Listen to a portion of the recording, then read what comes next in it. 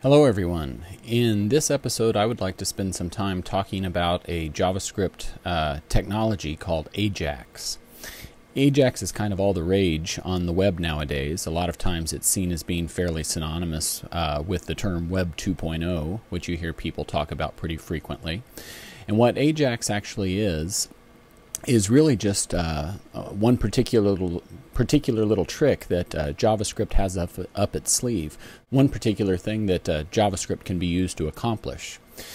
If you think about the way the web usually works, everything that occurs on a web page tends to be, to a certain extent, what we would call synchronous, meaning that when we load a page, all of the data that's available in the JavaScript and in the HTML at that time is basically all of the data that the JavaScript and the HTML have available. In order for there to be any additional data or different data available to the JavaScript or the HTML, the page has to be reloaded again. But with AJAX, what we actually get is the ability to do asynchronous JavaScript calls. This basically means that JavaScript is able to make requests to the server for additional data, for any kind of information it might happen to need, and it's able to do these requests without the page actually being reloaded.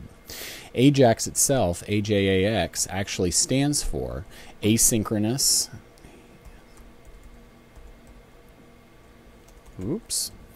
JavaScript and XML. So the asynchronous part is basically what I just described to you, and the JavaScript part, of course, means that JavaScript's what's doing things asynchronously. So JavaScript is able to asynchronously, meaning not at the time that the page is reloaded, be able to request and gather additional data from the server, which otherwise would not be available to it. The word "and," of course, is just the word "and." It's really nothing all that terribly significant. And the last word, XML, is actually a data format. It's related in a lot of ways to HTML. XHTML is actually a combination of XML and HTML. And basically the reason that the XML is in there is that when this data is transferred from the server back to the JavaScript, or possibly from the JavaScript to the server, that data has to be sent in some format that will be recognizable to both. It has to be something that JavaScript will be able to read, and it'll have to be something that the server is able to understand and produce. So originally, when this technique first was developed, XML was the language of choice, the data format of choice. It's fairly universal data format. It was something that JavaScript would work with relatively easy, and certainly something that could be produced by a server without any trouble.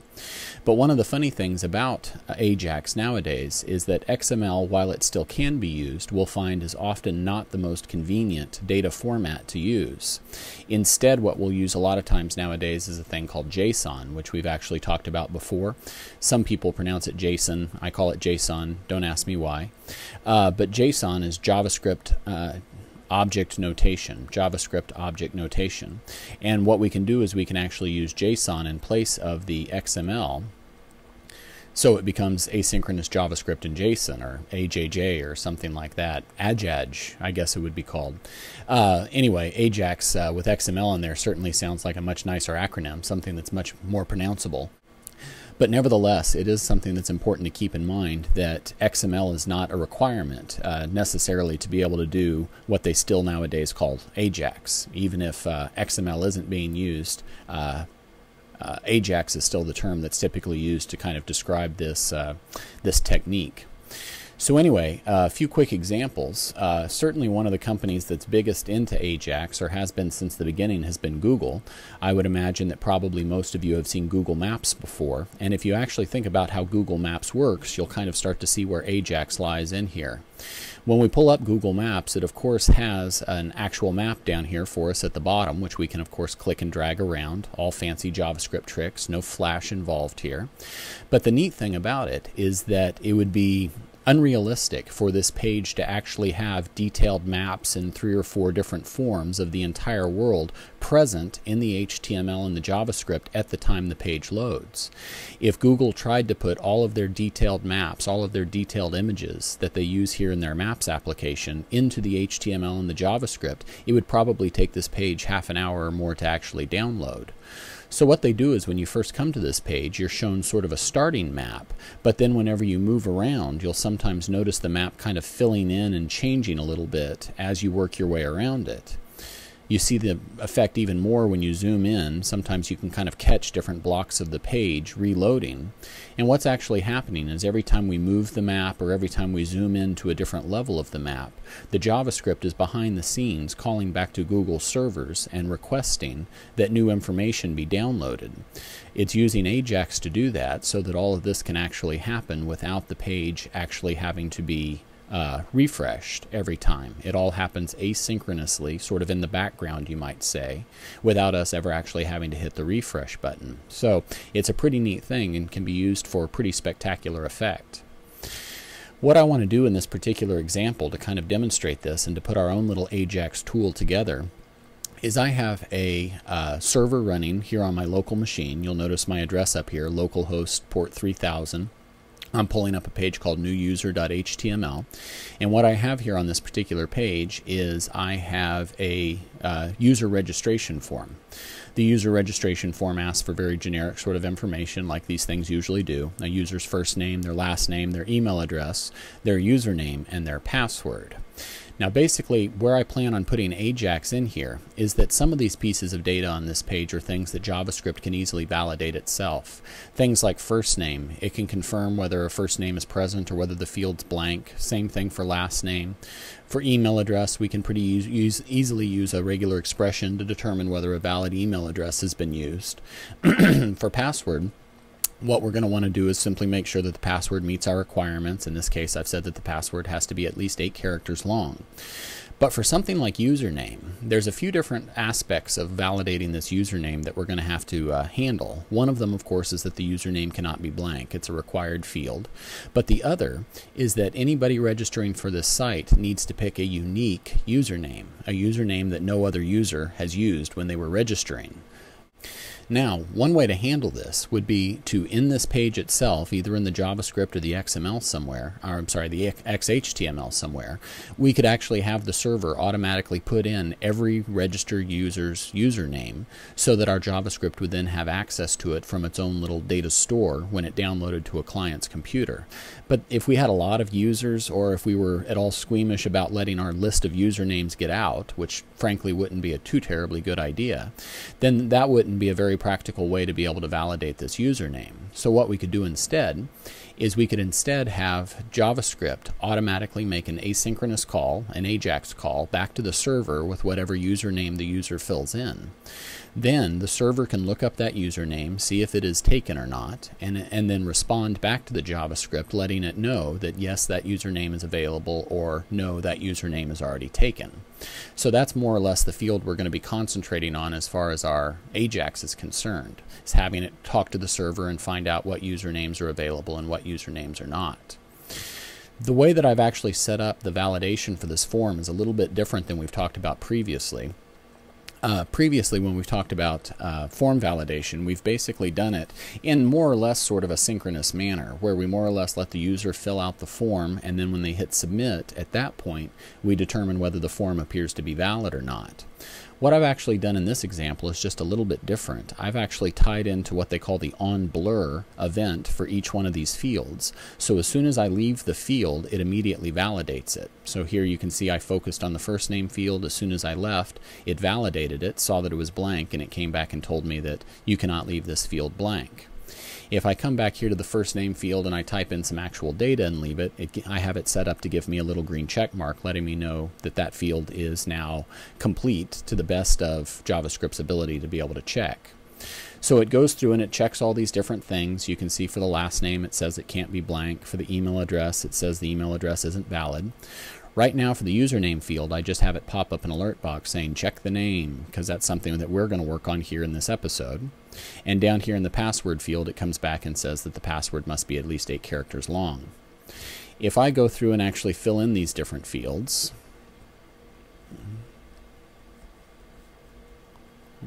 except for the username field, since it's obviously not going to work right now, you can see how it goes through and it gives me a green check mark every time a field is correct. But if I go back to a field and I erase it, it goes back to giving me the error message again. So I already have all of the validation for all of the fields except for username set up, so that's really the only thing that we need to concentrate on. But before we actually dig into that, let's go ahead and take a look at how I've done the validation that's available so far. What I essentially have here in my HTML file down at the bottom is inside my form, which begins up here on line 105, goes all the way down here to the bottom of the body, is I have all of my different form fields put in. Each one of the form fields, each one of the input fields specifically, is set up in a format so that it will be understandable to the server that this is working with, so I can actually submit this data and have it actually generate new user registration records in a database. What I have is each one of the labels and the fields inside its own paragraph, and all of that is basically already set up. One thing I don't have, you'll notice, is inside each one of those paragraphs I do not have an image, so that green check mark or the yellow warning sign are being dynamically added by the JavaScript. The way I actually did that then was up in the head section of this document, which is fairly long because of all the JavaScript that's in there already.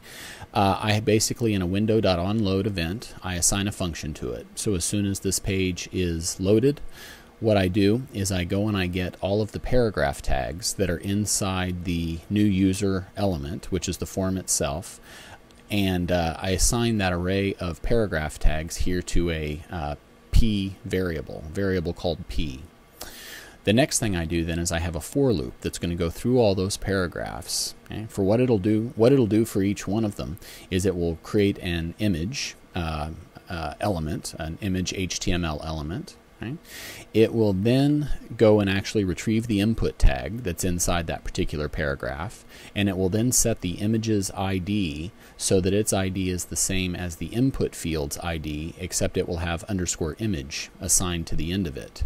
Here then I actually go and I append the image to the paragraph, so I end up with the image tag there at the end of every paragraph, so it's ready to go to actually accept whatever image I choose to assign to it. Initially I don't put an image into it at all. I wait until we're actually doing our validation before I put any images in. Right? The next thing I do then is, as we go through this for loop and we check each one of our paragraphs, I use a regular expression here to actually look at the ID for that paragraph, or I'm sorry, for that input field. So in this case what I'm saying is that if the input field has the string name, NAME, somewhere as part of its ID, then I'm going to assign to its onBlur event a function that I've written called checkName, which is down below here. I'll show it to you here in a second. If the ID of the input tag has email in it, then I assign my checkEmail function. If the ID of the input field has username in it, then I assign my checkUsername function. And if it's a password, I assign my checkPassword function. So more or less I have it sort of generically going through, and based on the actual IDs of the input fields, guessing at what type of field that is and then assigning the appropriate type of validation to its onBlur event. Now my actual functions that will go through and do the validation are fairly simple for the most part at the moment. The checkName, for example, which more or less is just making sure that a field isn't blank, okay, takes the actual field itself. Okay, since the checkName function in this case is part of the onBlur event for the input field, inside that function, whenever we refer to this, we're referring to the field itself. So here I'm saying if the value of this field's length is greater than 0, then that means everything is okay. When everything is okay, I have another function that I've written called showValid, which I pass this element to. So basically I'm passing the input tag to it. Whenever we have a field that isn't valid, for example up here, if the length of the value of the name fields are not greater than 0, then I call showInvalid. I pass it the input field along with the message that I want it to display. You cannot leave this field blank. I do more or less the same thing for all of the validation that I already have in here. For checkEmail, I do the exact same thing, except other than just looking for blank, I have this big, long, gnarly looking regular expression which looks for a validly formatted email address. If the email address is valid, then it shows it as being valid. Otherwise, it shows it as being invalid and says the email address does not appear to be valid. Like I mentioned before, for checkUsername, right now all I have in there is an alert. This is where we're going to be doing most all of our work. For checkPassword, I have it check for any character repeating 8 times. As long as it has that, it's valid. Otherwise, they get this error message that goes along with that field. Right? What I then have is the actual showValid and showInvalid functions, along with one additional one that I figured we would need when we did our AJAX called showWaiting. Whenever I mark a field as being valid, what I do is I simply take the input tag, I go to its parent node, which is the paragraph, and from that paragraph I ask it to give me all of the image tags inside that paragraph. Now getElementsByTagName of course returns an array, but I know that there's only one image in each one of them, so as soon as that array is returned I immediately just take the 0th element and I end up with the image tag stored there. Now that I think about it, I probably could have simplified that a little bit. Since I gave the image an ID, I could have just done getElementById based on the ID of the input field, but oh, what the hey, this is probably going to work out just fine. Anyway, once the actual image is retrieved, what I do next is I assign to the source of that image my accepted image, which is that green check mark. If you actually take a look at my images folder, I have the green check mark, which is called accepted.png. I have the yellow warning sign, which is called warning.png. And then I also have this little animated GIF called loading, where the arrows will spin around. So anyway, anytime it's valid, that's what we do. We go through and we just load up the green check mark. The last thing I do is I have another function called clear warnings, which might just clear out any warning that had happened to be there previously in case they start filling out the field and it's invalid and then they come back to it again. It'll correctly replace the warning message with a valid message instead. The showInvalid function is just a little bit more complicated. It starts off the same way though, retrieving the image tag from the paragraph with the invalid input field in it and then putting the warning image into it. I then clear out any previous warnings that might happen to be there. Then what I do is I create a new span, a new set of span tags essentially. Right? I take the actual message, the error message that's supposed to be displayed, I turn that into a text node and I append that to my span called warning. I give that particular span a class of warning, which I then use with CSS to style it. I give it an ID, which is the same as the input field's ID with _warning at the end of it. And here I actually then take that warning span and I append it to the paragraph which is the parent node of the input tag. The very last function here I have that I've already written in is the clear warning function. This one's just meant to go through and clear out any warning that might have already previously been there in a paragraph, in one of the paragraphs with the input fields. It goes in and it checks to see if there is a warning in that particular paragraph, and if there is, what it does is it retrieves that warning and then it goes to the parent of the warning, okay, which is the paragraph, and tells the paragraph to remove the child, which is the warning. So it actually gets rid of it there. And as you saw a minute ago, everything looks like it pretty much works just fine. If I reload here and start off fresh, okay, if I leave the first name field, I get the warning. If I go back to the first name field and put something in, it's not blank anymore, so the warning goes away and I get the green check mark instead. So everything is functioning just fine the way it is right now, and what we then need to concentrate on next is going back and actually putting something back here into the check username function, which will then utilize some AJAX code that we'll write. So then, moving forward, basically what I'm going to want to do here with the check username function is I'm actually going to want to have a couple of layers of checks here. The first check is that I'm simply going to want to make sure that there actually is a username given in the username field, because if there's not, then obviously it won't be valid, and I don't see any point in actually sending a request to the server in that particular case. So I'm going to start off by saying if this .value.length is greater than 0, right? Meaning if there is actually something filled in this field, then this is where we're going to want to do our AJAX call. Right? Otherwise, okay, what I'm actually going to want to do here at this point is simply show that this thing is invalid. So I'm going to go ahead and just copy one of my showInvalid function calls and say you cannot leave this field blank. There we go. Lost those letters for some reason. So let me just leave it at that for the moment and see how that reacts. If I come back over and reload my form again, I come down there to my username field and then leave it again, I get my warning message that you cannot leave this field blank. If I actually fill something into it and leave it, okay, right now nothing's actually happening. It's just leaving the message that was already there previously. But of course the next step here would be that I want to actually go ahead and do the AJAX call, and then based on what value I get back from the AJAX call, I'll then determine whether I want to mark it as valid or not, one way or the other. So what I'm going to do here is before I actually do the AJAX call, I'm going to call my showWarning function. Okay. My not show warning, I'm sorry, show waiting. Okay. My show waiting function, then I'll have put in a little spinning icon to let the user know that there actually is something occurring there. If I come back and take a look at that again in my browser, right, if I type something in and leave, that's what my little waiting symbol is going to look like, that lets them know that something is being processed in the background, or at least that's hopefully what they'll understand that that means. Right? Now for the AJAX call itself, okay, what I want to do is I actually want to put together all my AJAX functionality and put it over in a separate file so that this will be something that we could potentially reuse again in the future. Let's say I'm going to call this AJAX request. That's what I'll actually call this function that's going to be doing this. Now, the AJAX request itself is going to need some information to go along with it. First and foremost, it is going to require a URL. The URL is basically where this request from JavaScript will be sent, and it's that URL on the server that will then be needed to actually check and see if that username is available or not, and then return the value back. So let me show you here what I actually have running over on the server.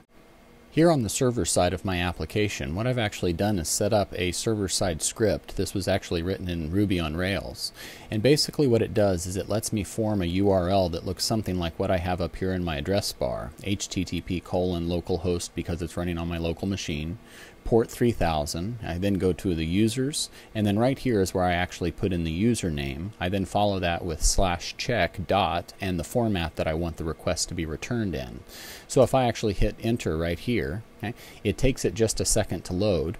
The reason it takes it that second to load is I've actually introduced a sort of a false, sort of a make-believe 1 second delay. The reason I've done that is so that it will simulate a little bit more closely the user's experience.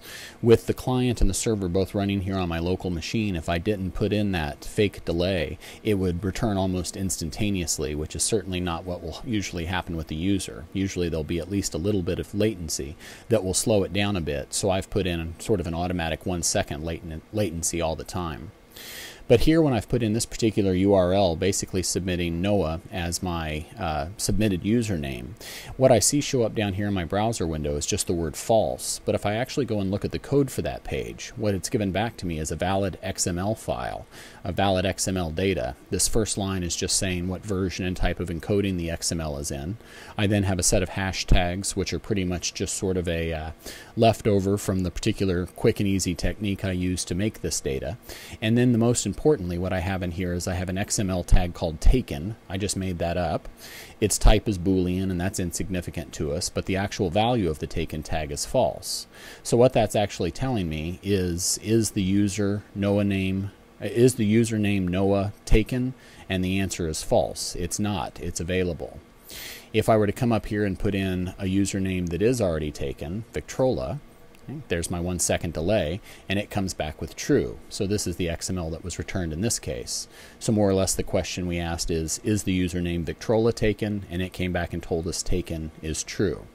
So that's what we're actually going to be dealing with here initially on the server. And just for your reference, I've created 2 users on my server already that have the username Victrola and Bernard. So we have a little bit of test data to work against. Now, as far as the actual URL for the JavaScript goes, for our AJAX request goes, what I'm actually going to do here is I'm going to pass in this URL as a string, except instead of actually having Victrola hard-coded in there, I am going to append in the value of this particular field. So whatever the username, or whatever the user has filled into the form field for username, that value is what will actually get put there into the URL. That's what will then cause eventually the request to be sent to the server, and the server will return data to us, letting us know whether it's taken or not. Besides the URL, the AJAX request also is going to have a number of different options that go with it. The actual AJAX call down in the guts of JavaScript that we'll deal with here in a few minutes, we're going to find lets us do things like specify what type of request we want to have sent. Basically, is it going to be a GET request or a PUT request or a POST request or a DELETE request? A lot of times we're just going to want to be very simply using a GET request just for the simplicity of it, but it would be nice in the future if we were able to modify that, change that, if we decided we needed to use this same code for some other purpose. Another one of the options that the AJAX request might need is dealing with the asynchronous behavior of the request itself. The way that we're actually going to end up putting in the AJAX request is we have the option of making it synchronous or asynchronous. Now, surely we're going to want it to be asynchronous the majority of the time.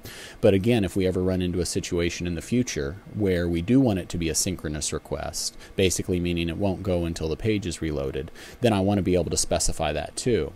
So the way I'm actually going to set up this AJAX request function, which we still haven't written, just talked about a lot, is the second argument I'm going to pass to it is just going to be an object. That object will be something that in the future I could possibly populate with values, meaning make it synchronous or use a different type of request, a different method than get.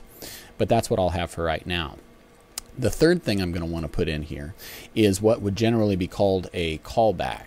Basically, a callback is actually going to be a function here. So I'm actually going to pass a function to my function is kind of the idea. So my first argument is the URL itself right here. Right? The second argument, of course, is an empty object at the moment. And the third argument is going to be a function that I'm passing. Basically, the role this function is going to play is that whenever this function is passed to my AJAX request function, the AJAX request function will go through all the generic workings of forming the AJAX call, sending it off, waiting for a proper response, and then when that response is returned, it's going to need to know what to actually do with it.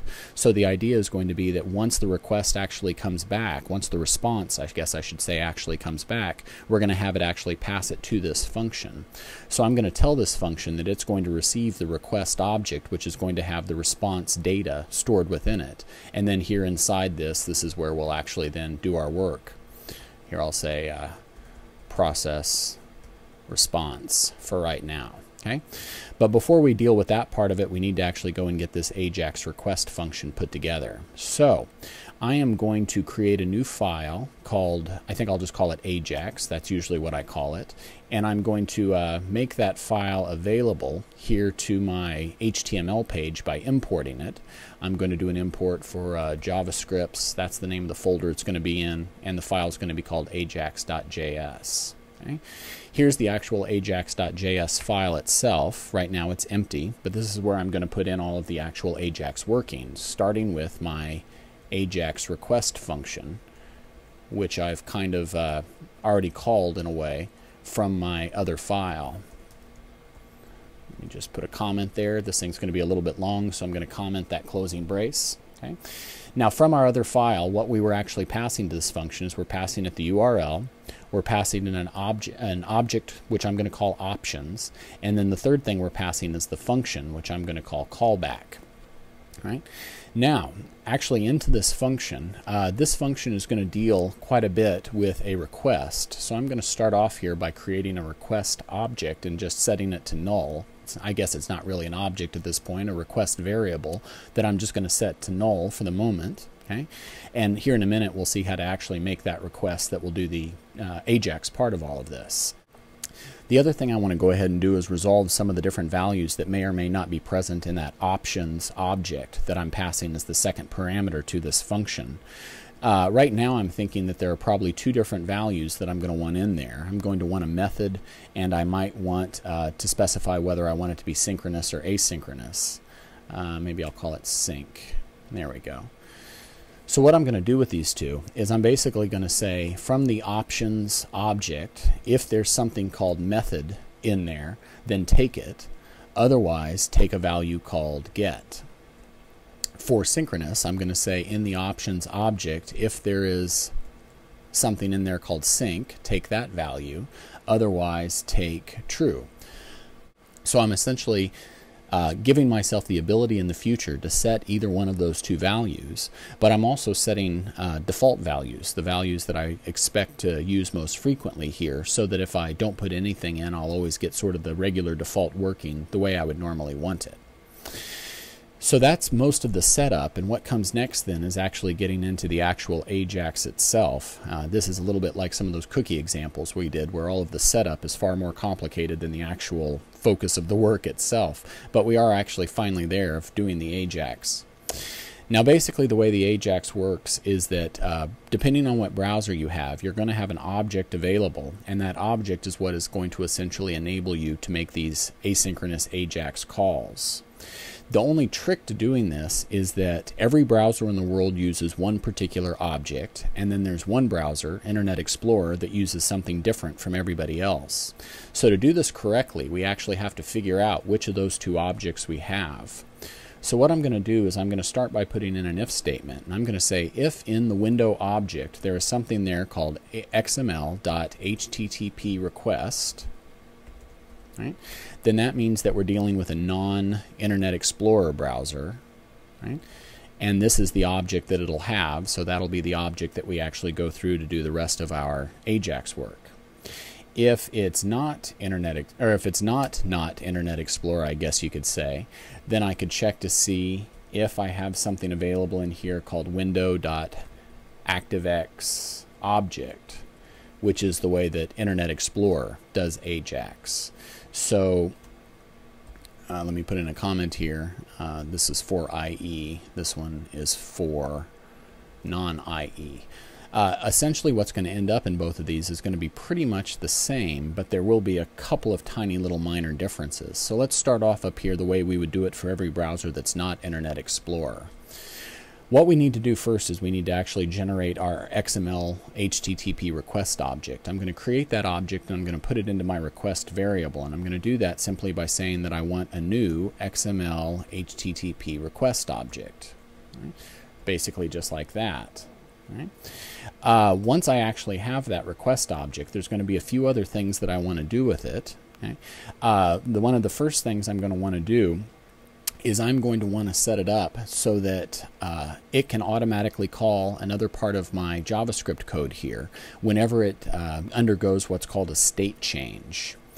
Basically, what's going to happen here is that when we actually send this request, every internet request goes through a number of different steps. There's a step where the request is ready, but it hasn't actually been sent. There's a state, I guess I should say, where the request has been sent. There's a state where the request has been received by the server but not yet replied to. And then finally, there's also a state where the server has replied and the reply has been received back here in our JavaScript. And what we need to do is we need for our JavaScript to be sensitive to what state the request object is in, so that when it goes into the proper state, we then know that we've received our value back and we're ready to start dealing with whatever it happens to be. So we can keep track of these different changes of state by using the onReadyStateChange event, which is built into the request object. And what I'm going to do is into that particular event, I'm going to put in a new function. And in that function, I'm going to have it call another part of my JavaScript here, which will actually be in charge of monitoring the request and then dealing with it once it's complete. Let's call this function that I'm going to call here state changed. All right?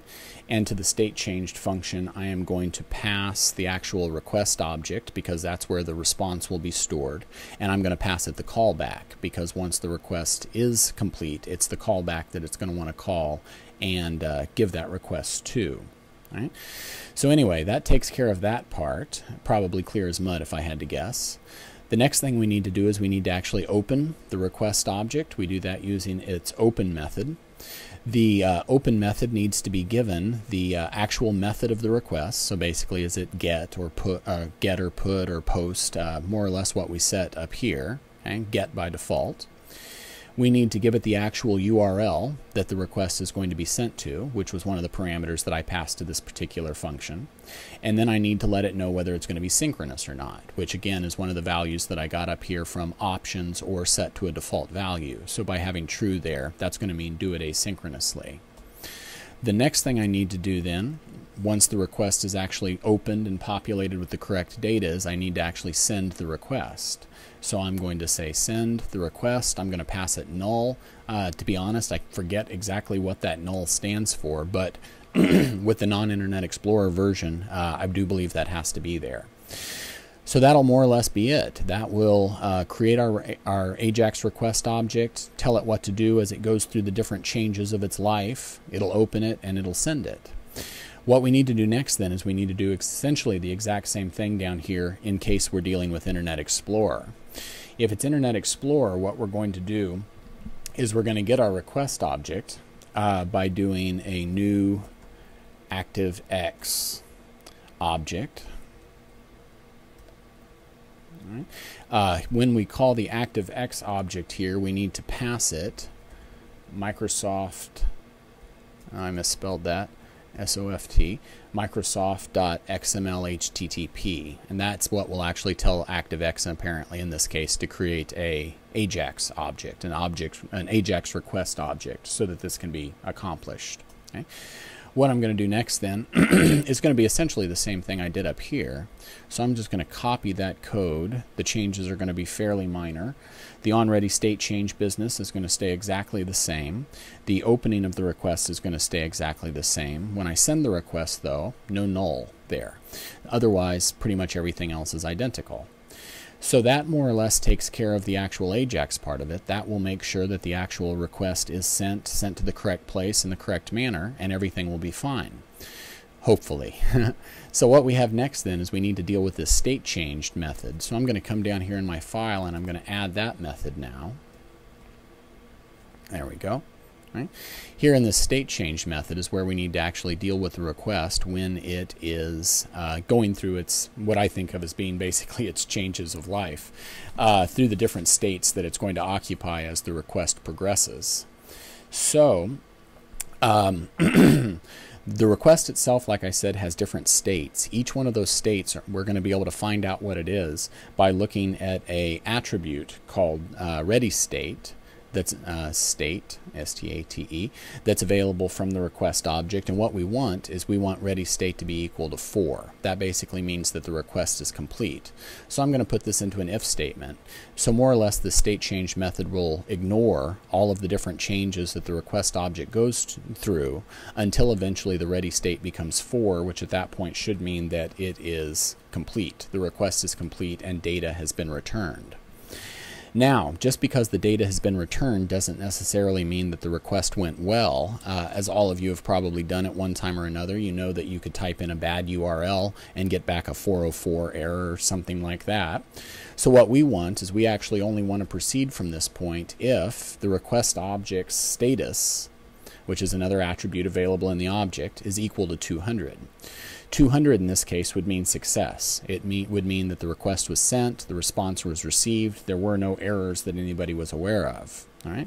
The last thing I'm going to do then is I'm going to say if we have a callback, meaning if the callback is not null, which it potentially could be, then what I want to do is I want to call that callback function. I want to pass it my request object.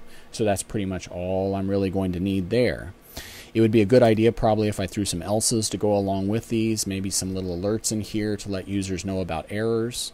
More realistically, it would probably be a good idea if these things were actually additional callback type functions so that I could kind of customize the error behavior to the particular application. But for now, I'll just throw in some alerts. Here in this particular alert, I'll say, let's see, what do I want to say? I'll say problem receiving the data. Right. Down here, maybe I'll put another else in. This one's for the ready state. Okay.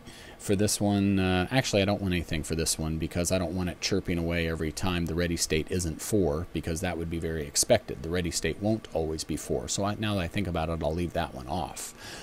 All right, so that more or less gets all of that put together. At this point, I think we are ready to kind of give it a first dry run test. Let me just get that out of my way. Right, and see how it actually behaves. What should happen now is if we come back and we look at our check username function, the check username function will make sure that the value in the username field is greater than 0. If it is, it'll show the waiting symbol. It'll then do our AJAX request, and if our AJAX request is successful, it will call this function right here, and it should pop up an alert that says process response. So let's give it a shot and see if it works. I just reloaded it here in my browser. If I go to my username field and then leave it again, it tells me it can't be blank. If I go to the username field and fill something in, I get my waiting mark. And there we go. Process response has come back. So it's called my callback function. Technically, at this point in the process, the data that the server returned is actually sitting there in that request object. So all we really need to do now is actually deal with it. So here inside the my callback function, instead of having that alert in there, this is where I actually now want to go about dealing with my dealing with that actual response, doing whatever it is that I actually want to do with it. What I essentially want to do with it is I want to take that XML data that the server returned, and I want to pull out the part of it that's actually important to me. So what I'm going to do is I'm going to create a taken variable, and in that taken variable, or to get that taken variable, what I'm going to do is I'm going to go to the request object. The request object has in it a data member, a variable essentially called response XML, which is where the XML data that was returned is actually stored. Because it's XML, what I'm going to do is I'm going to tell it that I now want the document element. That basically gives me the root of the XML, basically the hashtags that that we saw in there previously. And then from those hashtags, what I'm going to do is I'm going to tell it I want to get elements by tag name. Okay. And the actual element I want to get, the tag essentially I want to get, is the tag called taken. Okay. Now, sort of like we dealt with before, get elements by tag name is actually going to return an array. I should know that there's only going to be one element in that array. So I'm just going to go ahead and put a subscript of 0 right there to go ahead and give me that very first element. That line got a little bit long. There we go. I'll just indent it a little bit less so it all stays on one line. Hopefully looks a little bit less confusing that way. Okay. Now, at this point, I should have the actual taken tags stored here inside my taken variable.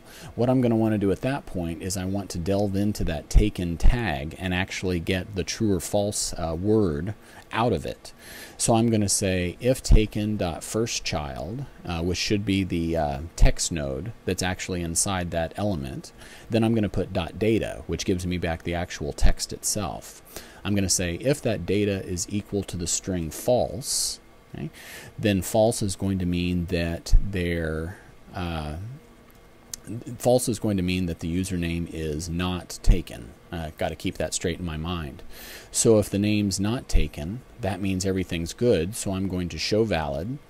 With show valid, what I'm going to do is I'm going to pass it this. Show valid needs to know which area of the form to actually put this into. But the this right here I think is actually going to give me a little bit of trouble. This worked fine when I used it up here, but it will not work okay down here. At least I don't imagine it will. We could go ahead and give it a test just to make sure that I'm right about this. Type in something here, and sure enough, you see nothing ever happened. If I go and take a look at my errors, there should be something related to this. Result of expression input.parent node is not an object, so it's talking about line 89. I'd be willing to bet that's in my show valid function. 89, sure enough, right here. So whatever I'm passing as this at that point does not have a parent node, which is causing an error. What's actually occurring here is I have a little bit of trouble with what's called a closure. Essentially, I have a variable here sort of in the outer part of this outer function called checkName. But inside checkName, there's an inner function, this anonymous function in here just called function. And in this particular case, this has a different value. It has to do with the way that JavaScript actually handles the value of this. So what I'm going to do up here is I'm going to create a new variable called target, and I'm going to assign this to it. What that'll then let me do is refer down here to target, and target will always be whatever this was at this particular point in the code.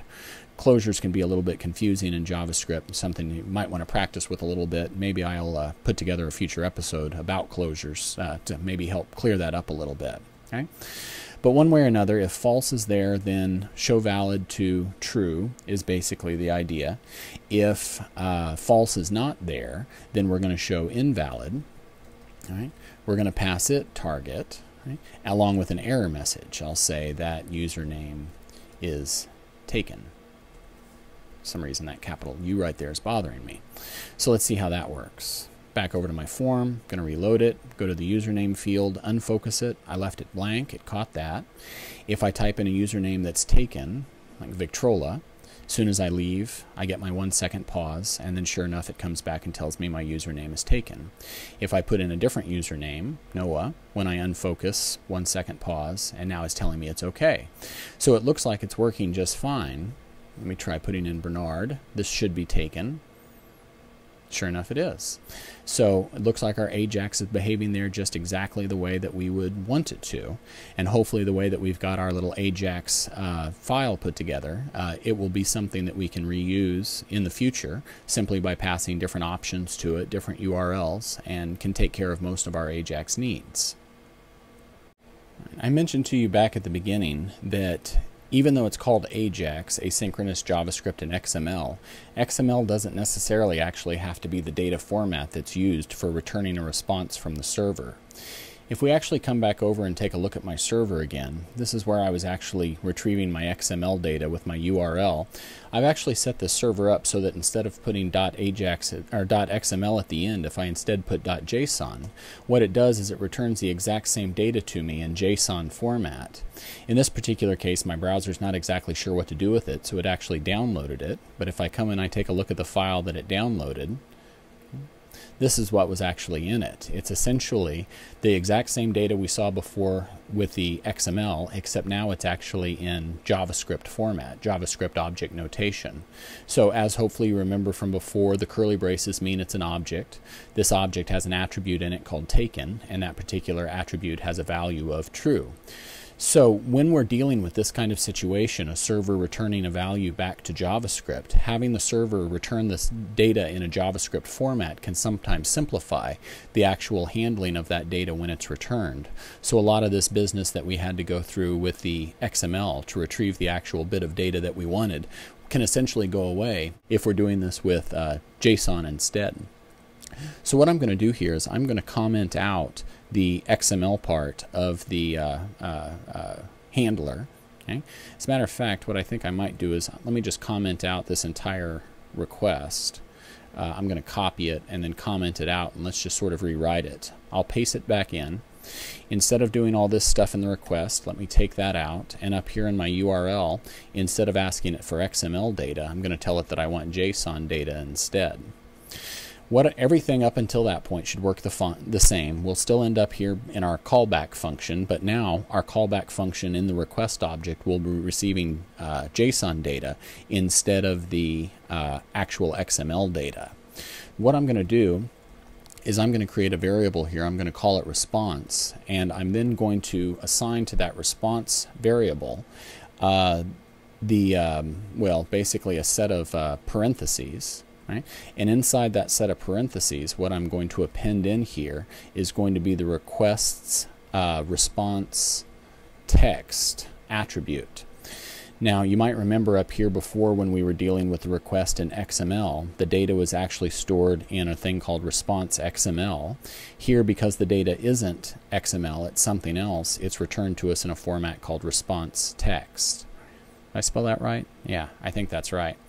By actually taking that response text, putting a set of parentheses around it, and giving it to the eval function, what will happen is that response text will stop just being text, and it will instead turn into an actual JavaScript object here called response. So what I'm going to do next then is I can just go straight to working with it. There's really nothing else that's particularly required here. I can just say if not response.taken. So response, of course, is the object. The object has an attribute in it called taken, which is either going to be true or false.